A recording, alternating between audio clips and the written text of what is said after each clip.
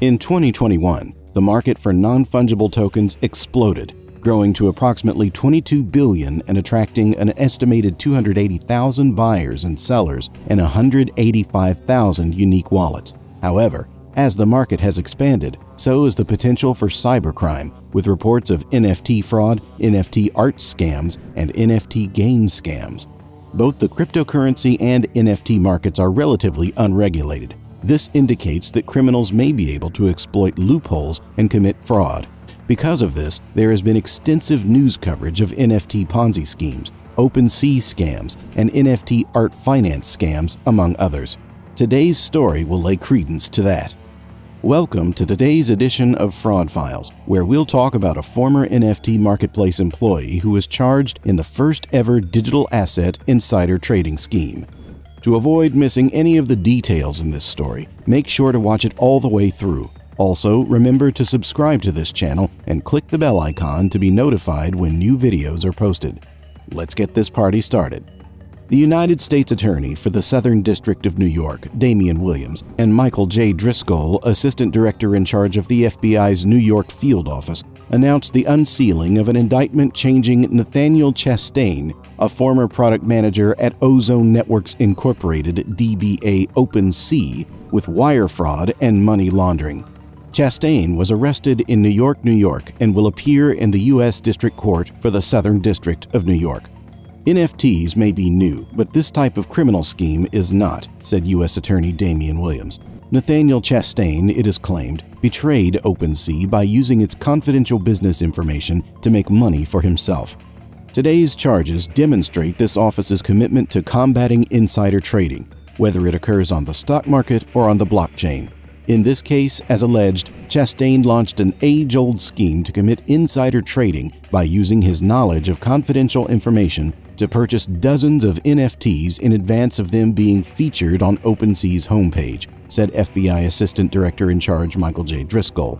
With the introduction of any new investment tool such as blockchain-supported non-fungible tokens, there will be those who seek to exploit flaws for personal gain. The FBI will continue to pursue actors who choose to manipulate the market in this manner aggressively. According to the indictment unsealed in federal court in Manhattan, this case involves insider trading in NFTs on OpenSea, the world's largest online NFT marketplace. Chastain exploited his advanced knowledge of which NFTs would be featured on OpenSea's homepage for his personal financial gain, in violation of the duties of trust and confidence he owed to his employer, OpenSea. Chastain was in charge of selecting NFTs to be featured on OpenSea's homepage as part of his job. OpenSea kept the identities of featured NFTs hidden until they appeared on its homepage.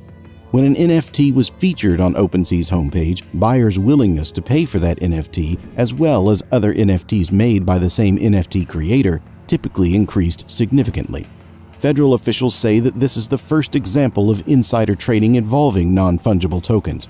Prosecutors believe that Nathaniel Chastain, 31, used his position as product manager at OpenSea to purchase NFTs before they were publicly marketed on the website, and then resold them at a profit when other investors purchased the digital items. According to a 2021 corporate blog post, he left when the New York company uncovered his behavior in September of last year. NFTs, whose popularity has skyrocketed among retail and institutional investors in recent years, provide proof of ownership over a unique piece of code linked to digital art, video, or text. The digital tokens can be sold or transferred but cannot be duplicated or divided into smaller tokens.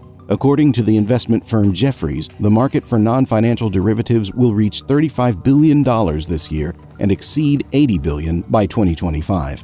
From at least in or around June 2021 to at least in or around September 2021, Chastain secretly purchased dozens of NFTs shortly before they were featured on its homepage using OpenSea's confidential business information. Chastain sold these NFTs after they were featured on OpenSea for 2 to 5 times their initial purchase price. Chastain concealed the fraud by making these purchases and sales through anonymous digital currency wallets and anonymous OpenSea accounts. Chastain, 31, of New York, New York, faces a maximum sentence of 20 years in prison on 1 count of wire fraud and 1 count of money laundering. The maximum possible sentences are set by Congress and are provided here for informational purposes only, as the defendant's sentence will be determined by a judge. Mr. Williams praised the FBI for its outstanding work. Mr. Williams also expressed gratitude to the National Cryptocurrency Enforcement Team for assisting with the investigation. The Securities and Commodities Fraud Task Force at the office is handling the case. The prosecution is led by Assistant United States Attorneys Thomas S. Burnett and Nicholas Ruse. The charges in the indictment are only accusations, and the defendant is presumed innocent until and unless proven guilty. As the introductory line indicates, the whole language of the indictment and the description of the indictment contained in the press release are allegations, and each fact presented should be considered an allegation. And here we come to the end of today's Fraud Files episode about a former NFT marketplace employee who was charged in first-ever digital asset insider trading scheme. We hope you enjoyed watching the video. If so, please subscribe to our channel and hit the like button. After clicking the bell icon, you can stay tuned to our channel for more amazing videos like this one. Don't forget to share your thoughts on this event in the comments section below. We'll see you in the next Fraud Files.